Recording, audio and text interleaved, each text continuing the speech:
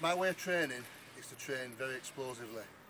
A lot of people out there, trainers, powerlifters, general weightlifters, whatever, gym trainers, tend to train too heavy on deadlift.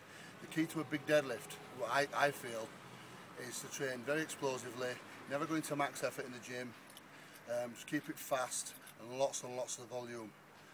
That way it saves injuries. You're not going to get as injured as easy. You build confidence. You're pulling fast weights off the floor while keeping the form good.